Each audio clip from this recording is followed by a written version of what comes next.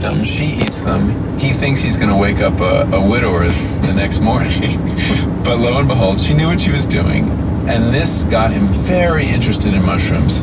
So in his spare time, Wasson developed a lifelong obsession with mushrooms, especially the psychedelic ones.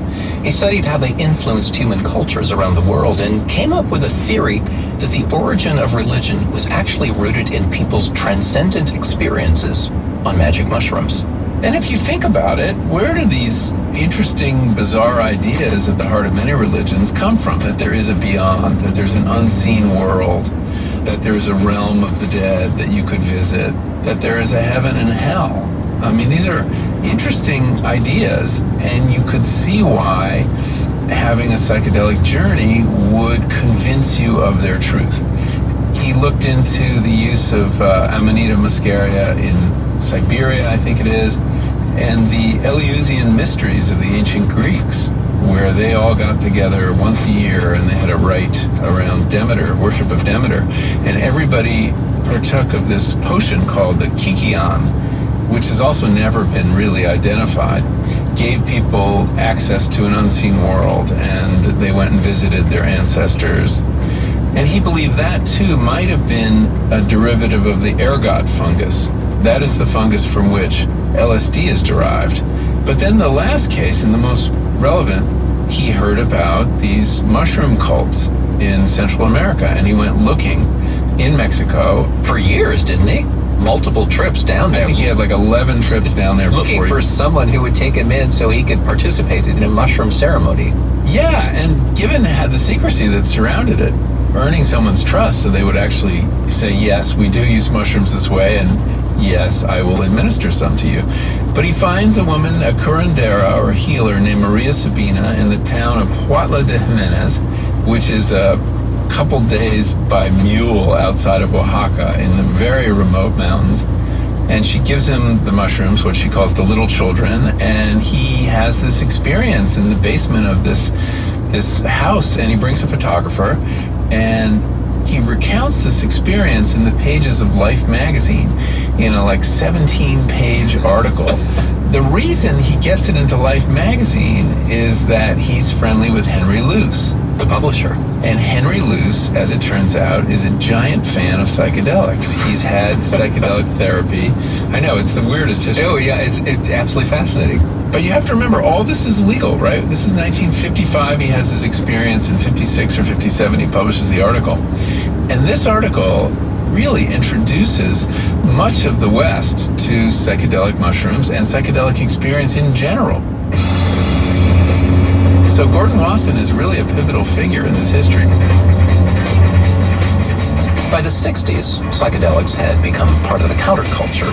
Not only was there plenty of experimentation, scientists launched a series of innovative research projects on possible therapeutic uses. So I went to Mexico. Timothy Leary Used mushrooms called sacred mushrooms. read Gordon Wasson's story in Life magazine, and once he became a Harvard professor, he ran various studies of both psilocybin and LSD, often involving his own students, which got him kicked out of Harvard.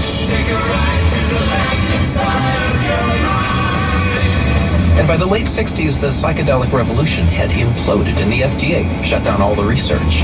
Now, this wasn't exactly like the Spanish crackdown on mushroom cults, but once again,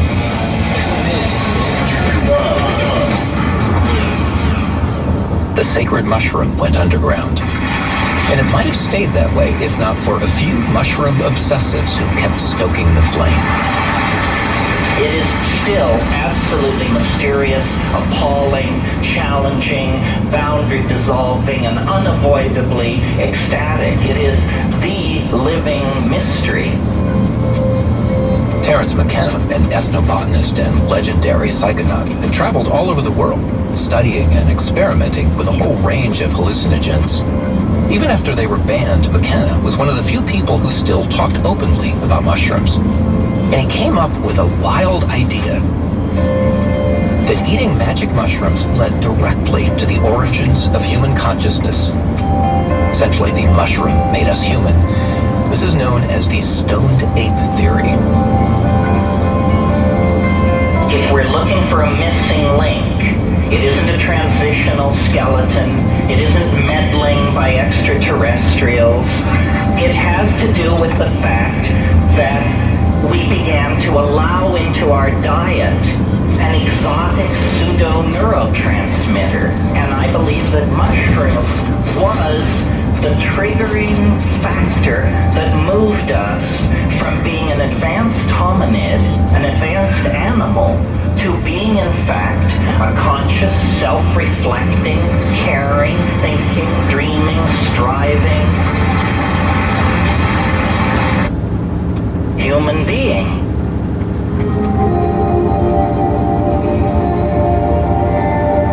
Is this true? I find it completely implausible. Okay, this is really far out. The idea that magic mushrooms rewired the brains of our ancient ancestors and created human consciousness. But the funny thing is, people can't stop talking about it. Now, Terence McKenna died nearly 20 years ago, but his younger brother Dennis, who traveled with Terence on some of their wild psychedelic adventures in South America, and wrote 2 books with him, he has his own take on the stone date theory. Actually, I came up with the idea. If you really want to know, I came up with the idea, but he popularized it. His idea was psilocybin mushrooms enhance visual acuity. They were useful for hunting. You take mushrooms and you could spot the game. Yes, they do that. This is where his theory and my theory differ. I say one of the things that can happen often with psychedelics, and especially with mushrooms, is so-called synesthesia, where you get crosstalk between sensory modalities, so you can see sounds. What I've said for a long time is that this is the key to language, because language is synesthesia. It's a learned skill that mushrooms taught us. I can say a word, table. Chances are you visualize a table in your head, right? Right. Mushrooms provided that key link between a meaningless sound, a potentially meaningless image, and a meaningful interpretation. So mushrooms were the key to how we learn to create symbols. I have to back up for a moment just to see if I understand what you're saying. So you're saying that this ancient consumption of mushrooms, magic mushrooms, tens of thousands of years ago, triggered something in the brains of our human ancestors that helped us be able to talk? That helped us be able to talk, yes, and actually helped us be able to develop a language. But it's not simply that we ate mushrooms and became smart.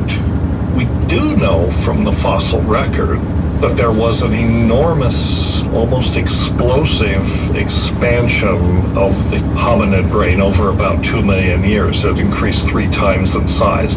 2 million years is not very long in evolutionary terms. Something made this happen. These people evolved in complex environments and with a lot of challenges. I think the mushrooms gave them the ability to visualize abstractions, essentially, to create models in their heads. They gave them imagination.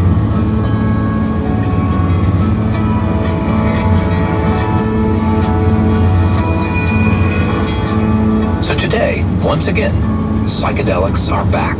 Not legally, at least yet. But in labs around the world, scientists are rediscovering their therapeutic uses.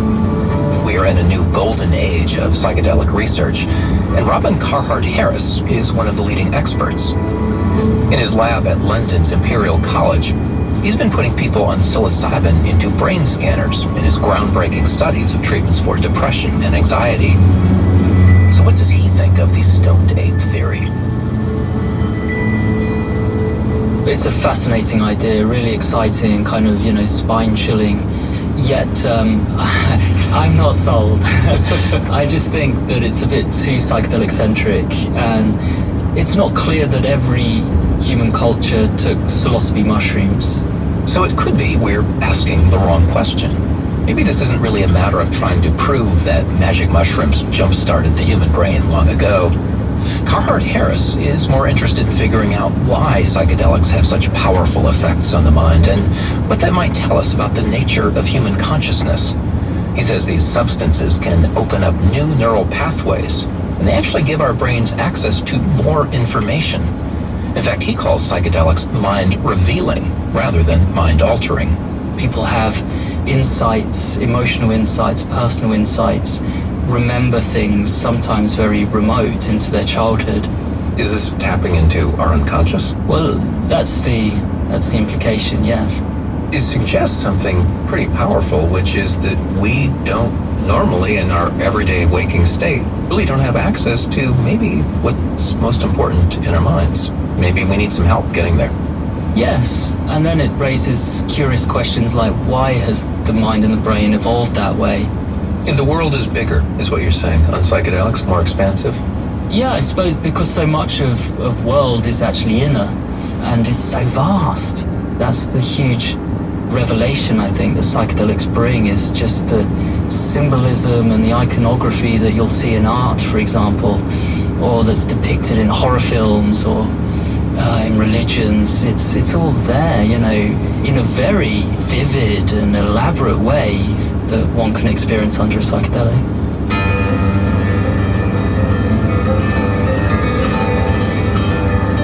There's no question a psychedelic experience can blow your mind. It can also be terrifying. And the thing about psychedelics that's different from any other drug, every person's experience is unique and unpredictable. And for most people, unforgettable. Remember Michael Pollan from earlier? He says his psychedelic experiences fundamentally changed him.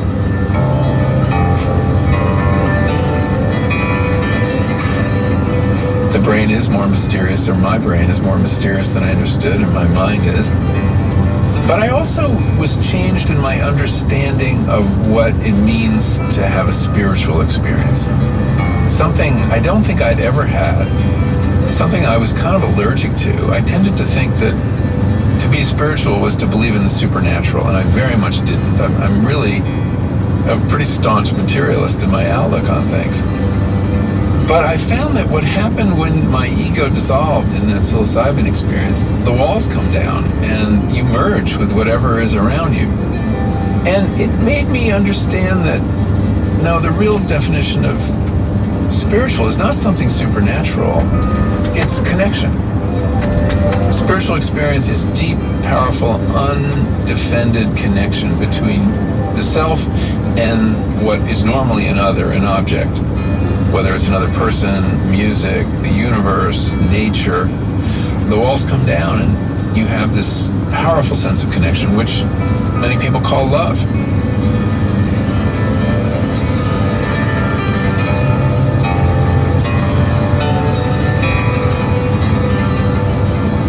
To the best of our knowledge, is produced at Wisconsin Public Radio. Our executive producer, Steve Paulson, brought us today's Mushroom episode.